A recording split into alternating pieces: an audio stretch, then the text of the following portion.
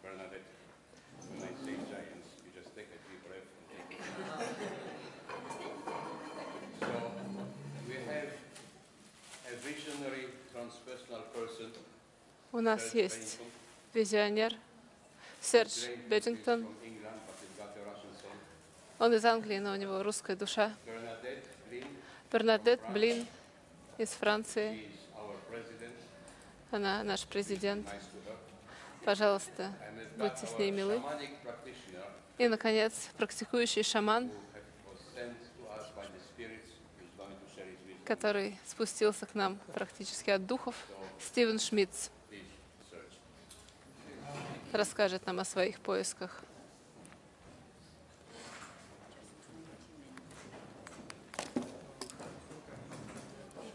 Hello, can you? It's good. Здравствуйте, слышно And you меня? can hear me from here? Меня хорошо слышно.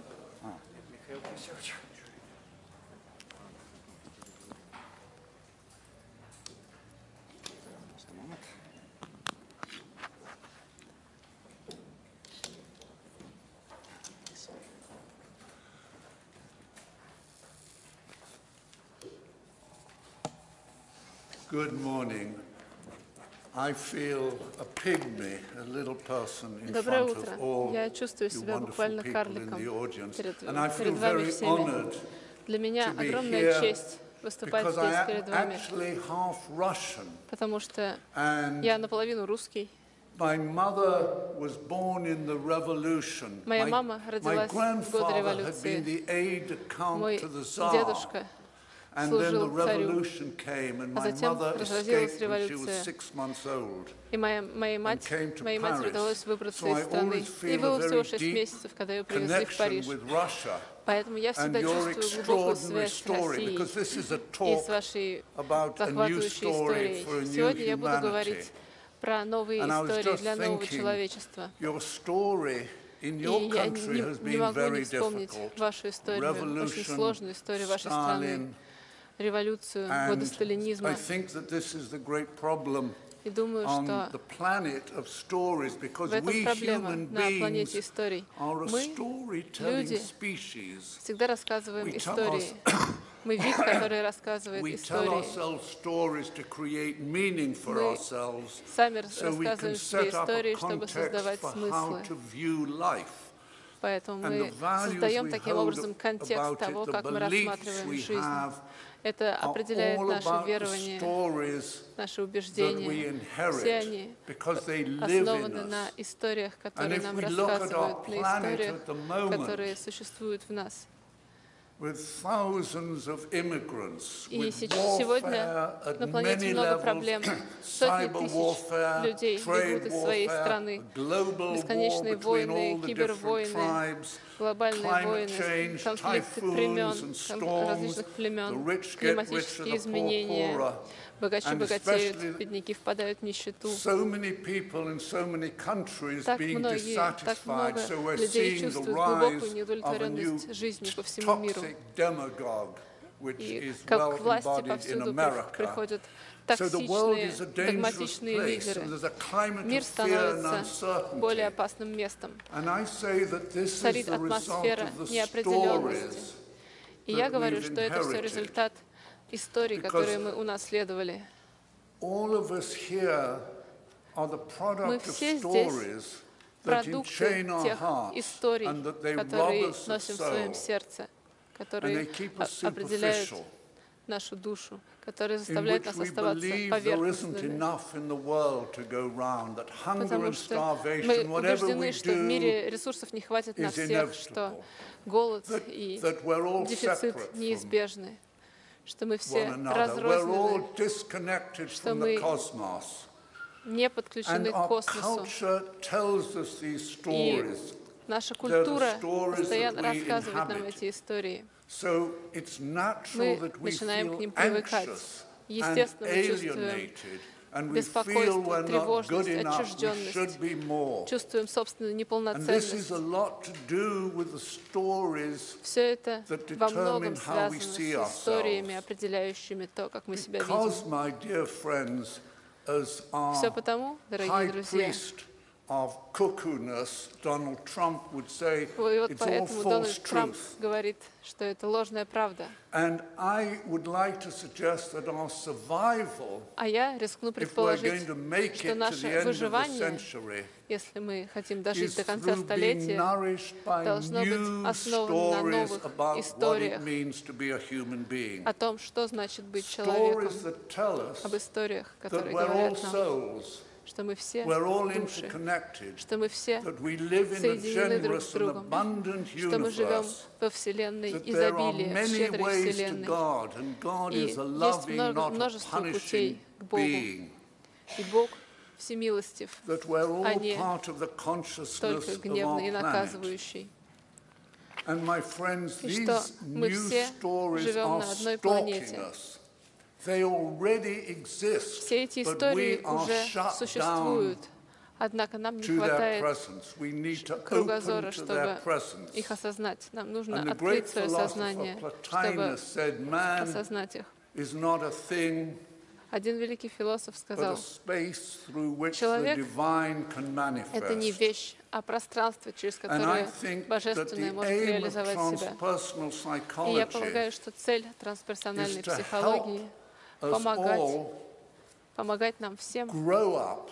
That's the вырасти. psychotherapy bit. Это And часть wake up. психотерапии That's the и пробудиться. spiritual bit. Это To realize духовный who компонент, we really чтобы are. осознать, кто мы есть на самом деле. And when we can touch our integral aliveness as И human когда мы beings, осознаем нашу бытность человека, then we что can мы begin живые to see the существа, world тогда мы and сможем act in the world увидеть from a place мир of who we really are. как то место, где Because мы these настоящие stories существуем, потому что And эти the истории great уже есть. wise men and women of the past have великие lived мудрецы according to these Прошедшего, stories. прошлого уже And they жили exist in all согласно духу cultures. этих историй. But we need to жили be во всех thoroughly культурах. fed up. Однако with the мы должны old достичь story. определенной We точки need to be кипения, thoroughly fed чтобы up отринуть with the старые culture истории, in which we чтобы live and отринуть the ту values культуру, it в tells us которой we мы ought to живем, live и by. ценности, которые нам диктуют As the сверху. great Sri Aurobindo said, Как to сказал hope for a великий Шри change in Арабиндо, human affairs without надеяться a на change изменения in в human человеческой жизни nature, без изменения without a человеческой shift in природы, the stories we без believe изменения in, историй, в is an которые мы верим, impossible это miracle. невозможность, это чудо. So there's three big questions to ask Итак, есть три ourselves. вопроса, которые One, нужно задать себе. what are some of these Первое. new stories circling Каковы around us? What are эти they? новые истории, которые уже Two, how существуют can we вокруг be нас? aware of Второй them? And вопрос. three, how can we Как можно embody их them узнать? И in our третье, как lives мы so можем we can be воплотить их в своей carriers жизни, of чтобы мы the могли next step стать of human переносчиками, evolution? носителями следующего этапа And человеческой we need эволюции. to remember that the more we make the И shift нужно away from понимать, the что old story, чем больше мы the отходим more от the старых old историй, story begins to тем die. скорее Just like они a начнут newspaper, отмирать. if you no Так longer же, как и subscribe газеты. and buy it, Если вы it'll больше не die. подписываетесь на газету, если вы And that's so with the old перестаете ее покупать, stories, and газета we're at this закрывается. transition point at the Точно moment. так же произойдет и со старыми And I историями. think to let in the new story is Думаю, very что для much того, about чтобы letting впустить в in свою жизнь soul. новые истории, нужно And I стать quote более Jung. духовными, He более said, when душевными в soul своей is повседневной жизни. neglected or repressed, Процитирую it Юнга. doesn't just go Когда away, but вы appears symbolically in отрицаете свою obsessions, душу, addictions, violence, and a loss of meaning, то это ведет and a к утрате смысла profound sense и of к глубокому dissatisfaction чувству with everything we do. неудовлетворенности всем, чем And вы my занимаетесь. friends, everything that is Дорогие soulless in друзья, our world все в is about the old нашем мире, story. что лишено души, это Now let's принадлежность look at some старых of the историй. differences between Давайте the old посмотрим and the на new несколько story. различий между старыми и новыми The old историями. story, life is we have to own things. В старой The new истории story, наша life is цель about обладать being. вещами. В новой истории главное The old сам акт story бытия, is акт about love of существования. power. The new Старые story is истории about о the любви к power of власти. love.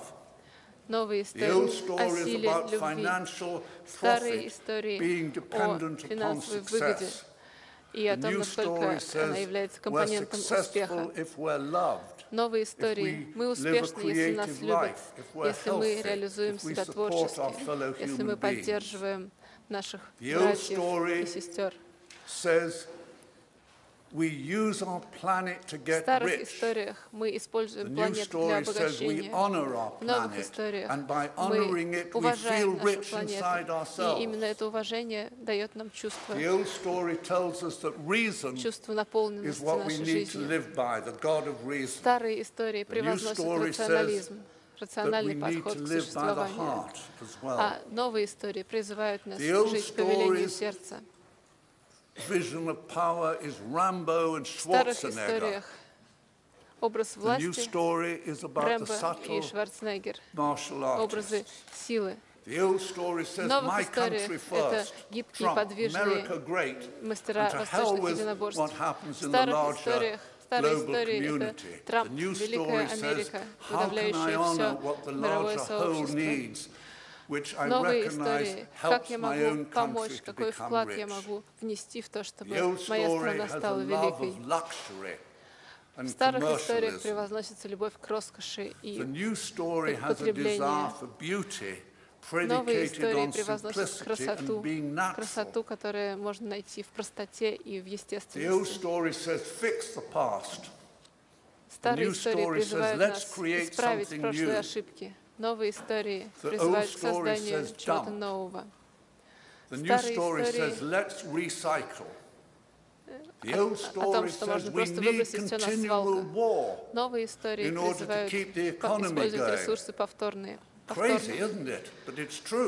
старых историях начало войны — отличный способ поддержать экономику. В новых историях необходимо работать над миром, чтобы создать новую систему экономики.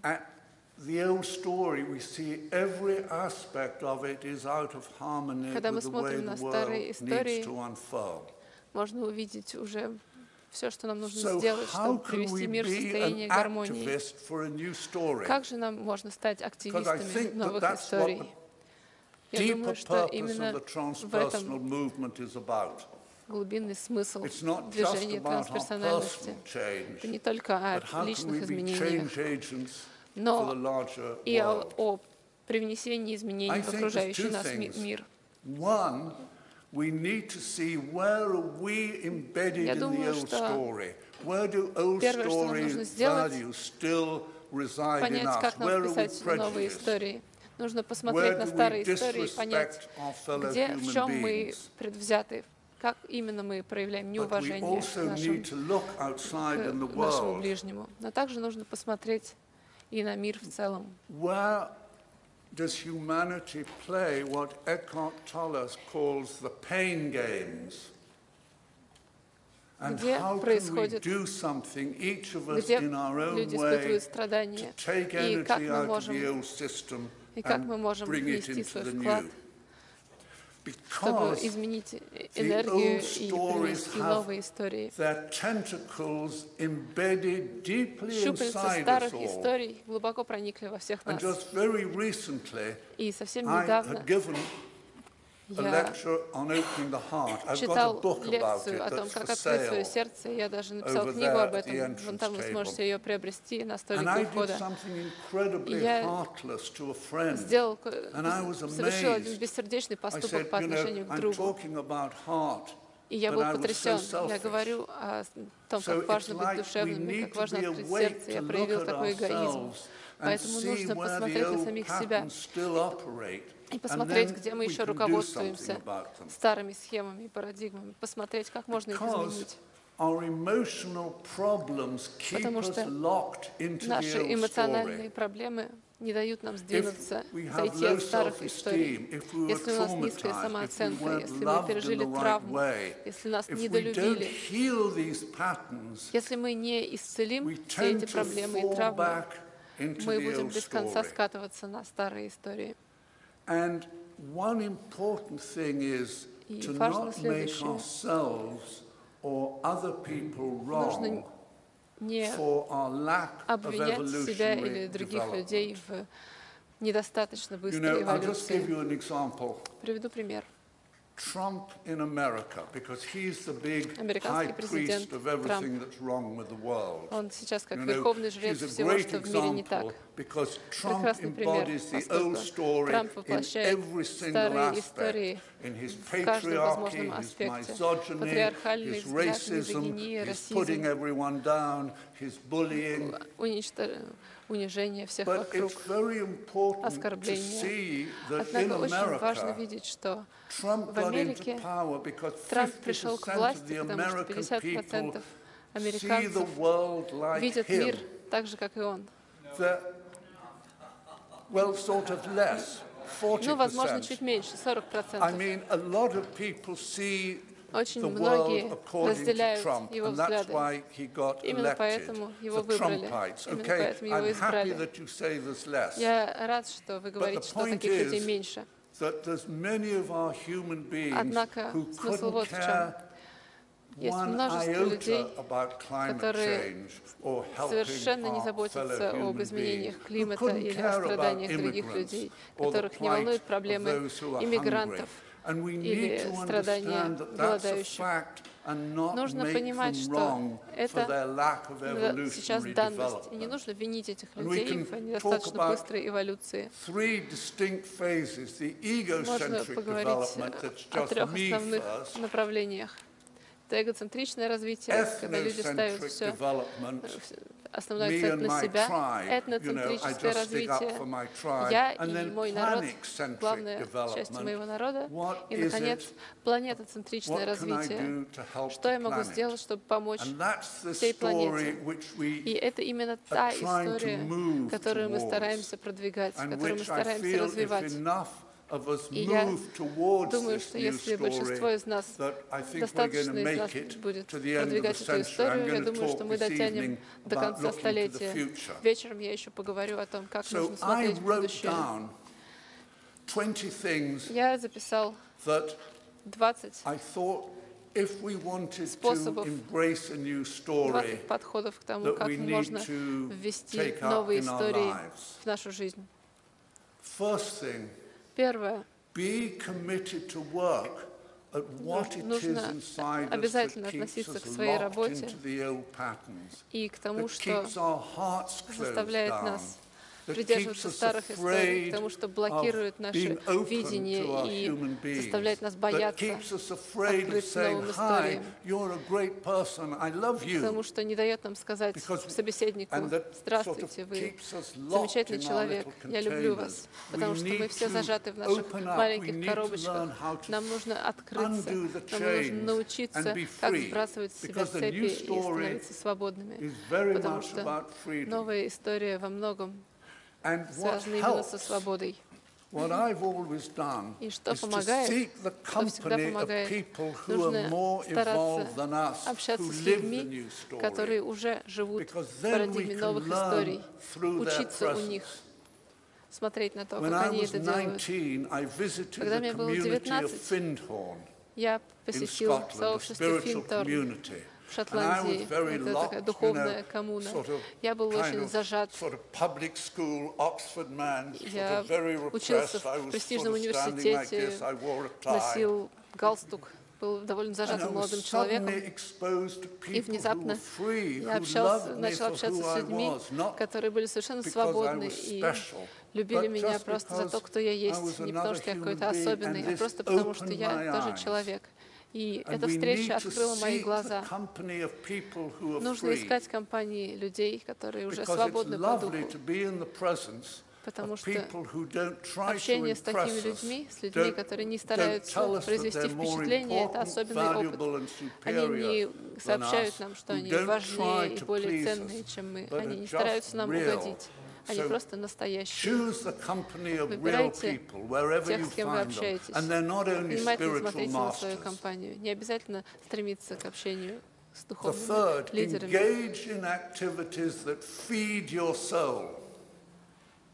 Занимайтесь теми делами, которые подпитывают вашу душу и позволяют вам увидеть красоту.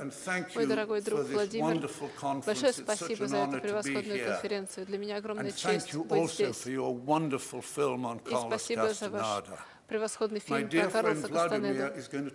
Мой дорогой друг Владимир будет говорить о красоте. И это ключевое понятие для русской души. Я думаю, что великий художник, великий русский художник, забыл его имя, у него была прекрасная цитата. Красота исцеляет, красота преобразует.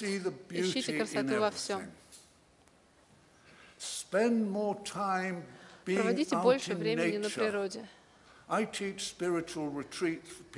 Я преподаю в духовном ретрите, и я учу людей искать энергию и красоту в горах, в реках, в лесах. Это полезнее, чем сидеть перед кем-то и рассказывать постороннему человеку, что мама меня не любила. Нужно помнить о природе, помнить о тех естественных вещах, которые могут нас исцелить от нашего пристрастия к якобы нормальной жизни. Только именно в этом корень проблемы. Я написал небольшую статью о корне безумия. Я думаю, что величайшее безумие полагать, что старая история, верить в то, что говорит нам старая история. Выходите на природу, изучайте естественные явления. Кроме того, работайте над тем, чтобы открыть ваши сердца. Я написал книгу о том, как открыть свое сердце. Вот там моя жена может вам ее продать. И вся выручка пойдет на развитие этой конференции. И, пожалуйста, приобретите экземпляр, поскольку все средства пойдут на развитие этой прекрасной конференции. Старайтесь открыть свои сердца. Старайтесь войти в контакт со всеми эмоциями, счастьем, радостью, возможностью действительно праздновать жизнь каждый день, как будто это последний день. И необходимо радоваться. Слишком многие из нас, и я думаю, что это отчасти качество русских, связано со всеми травмами, которые вы пережили.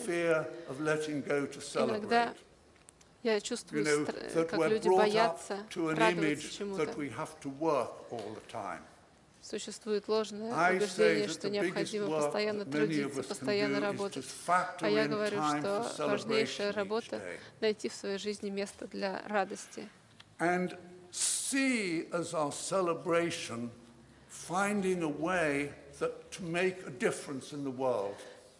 И также нужно увидеть, каким образом наша радость может преобразовать в мире. Швайцер говорил, если вы хотите быть счастливыми, найдите свой собственный способ быть полезными. Как нам изменить мир? Проводить акции в защиту слонов, работать с врачами без границ, стать терапевтом и помогать людям открыть их душу, протестовать против действий компаний, разрушающих окружающую среду. Если мы хотим способствовать позитивным изменениям, мы жертвуем часть своей энергии на привнесение новых историй в мир. Кроме того, нужно уважительно относиться ко всем, кого мы встречаем, и прекратить проецировать наши идеи на них. Это очень важно. Если я сам чувствую себя толстым, то я буду смотреть на других людей и говорить: посмотрите, какой толстяк, вот это жирный. Таким образом, я проецирую на него свои собственные комплексы. Необходимо прорабатывать свою боль. Необходимо раскрыть свое сердце и почувствовать свою боль, позволить себе почувствовать свою боль. Как говорил Руми, если сердце открыто, любую боль можно превратить в исцеление. Далее, следующий пункт больше относится к Западной Европе. Нужно отказаться от чрезмерного потребления и рационально использовать ресурсы, стараться жить более простой жизнью. Я сейчас живу очень просто, и я еще никогда не был так счастлив. Когда моя жизнь была усложнена потреблением, я постоянно разгребал кучу проблем. Думаю, что в простоте есть что-то волшебное. Не знаю, читал ли кто-то из вас книгу Уолдрон, который написал Торо. Это американский трансцендентальный поэт. Он построил шалаш, построил хижину, жил там несколько лет и наблюдал за природой. Он ушел от всей суеты мира и пошел искать свой собственный голос. Думаю, что поиск новых историй во многом поиск собственного голоса. И необходимо найти для себя пространство, где вы можете этот голос искать, потому что не все пространства для этого подходят. Это значит вот что. Необходимо приложить усилия к тому, чтобы жить насыщенной внутренней жизнью. У нас есть две жизни. Внешняя жизнь. Мы ходим на работу, зарабатываем деньги. И у нас есть внутренняя жизнь. Если мы игнорируем внутреннюю жизнь, мы тоже будем вынуждены за это поплатиться. Необходимо найти то, что будет подпитывать вашу внутреннюю жизнь, окружив себя людьми, которые настоящие, которые заняты тем, что они любят, находят время для размышления и молитвы. Необходимо также обратить внимание на свою темную сторону. Когда мы ведем насыщенную внутреннюю жизнь, нам легче наслаждаться жизнью. 5 more minutes? Good.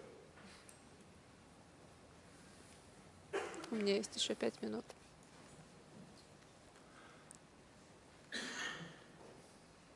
And work at letting go what we no longer need. Работайте над тем, чтобы отпустить то, что вам уже не нужно.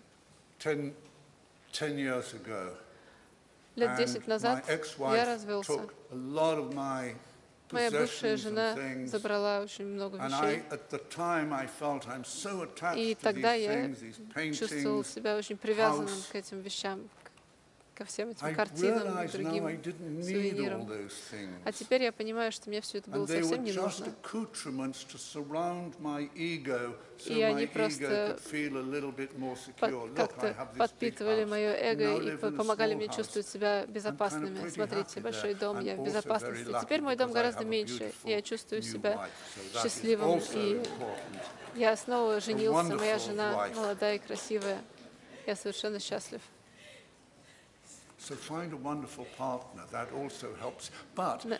Найдите себе достойного спутника жизни, это тоже важно. Однако совершенно необходимо, чтобы ваш спутник жизни разделял ваши ценности. Если вас интересует спасение мира, а ваш спутник жизни хочет просто достичь успеха в обществе, возможно, вам не удастся выстроить жизнь вместе.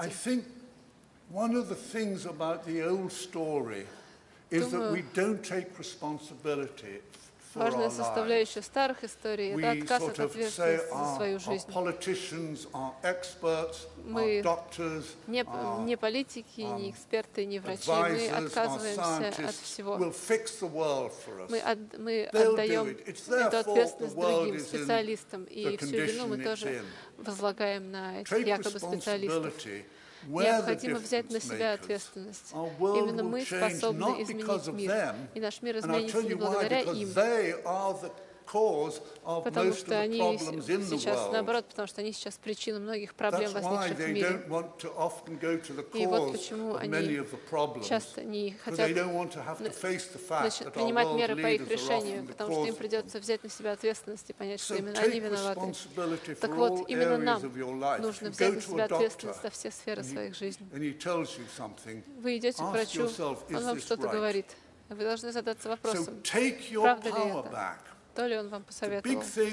Необходимо взять на себя ответственность за свою жизнь.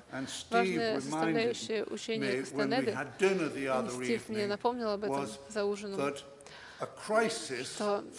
состоит в том, что для обычного человека кризис — это плохо, а для Кастанеды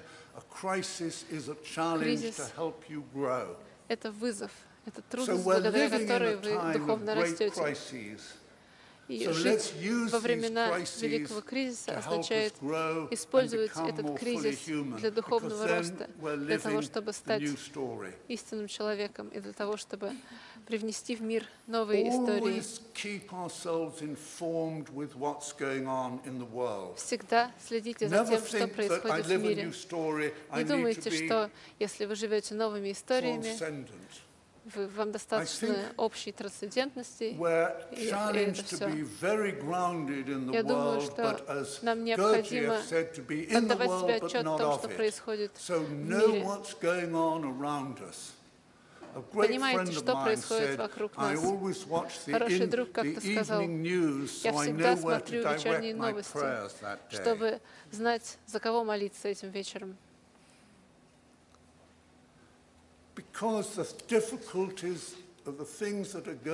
Из-за трудностей, с которыми мы сталкиваемся, из-за проблем, от которых задыхается мир, необходимо рассматривать все это как вызовы. Не возлагайте ответственность за разрешение этих кризисов на других. Есть прекрасный фильм с Джулией Робертс, называется «Эрин Брокович». Прекрасное кино, не правда ли? О молодой девушке из рабочего класса, которая близко к сердцу восприняла экологические проблемы, что жители этого района болеют и погибают из-за вредных выбросов. И она взяла на себя ответственность, и она изменила миллионы жизней благодаря тому, что начала бороться за права пострадавших людей, за права людей, заболевших раком из-за этой проблемы. У нее не было денег, но у нее была убежденность в своей правоте. У нее было видение. Очень важно иметь видение мира. Я всегда сохраняю позитивный взгляд на будущее. Я знаю, что чем позитивнее мое видение будущего, тем больше я привношу эту позитивность в мир. И даже если мы обречены на катастрофу, необходимо сохранять этот позитивный взгляд. Мои бабушки и дедушки были уникальными людьми. Они все потеряли в годы революции, бежали в Париж, оставили за собой роскошную жизнь, а затем работали уборщиками. Моя прабабушка работала уборщицей, мой прадедушка работал швейцаром. 30 секунд.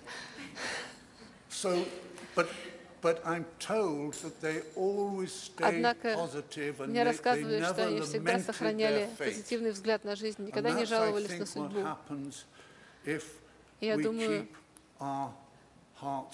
именно этого мы и достигнем, если наши сердца будут открыты. Дорогие друзья, вот мое послание. Сохраняйте позитивность, открывайте свою душу, и тогда новые истории сами придут к вам. Вам не придется искать их, и вы сами станете их частью. Большое спасибо.